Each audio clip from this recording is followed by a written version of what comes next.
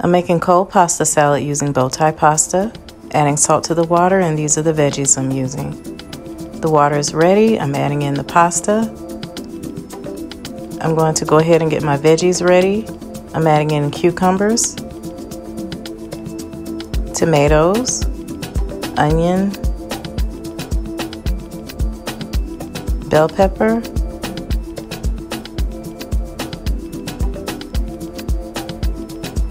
and jalapeno, and a can of black olives. The pasta's ready. I'm going to rinse it cold. Now I'm going to add the veggies. Adding in the Italian dressing. Give it a good stir. Put it in the freezer for a couple hours, and dinner is served. You can also add Parmesan cheese. Thanks for watching.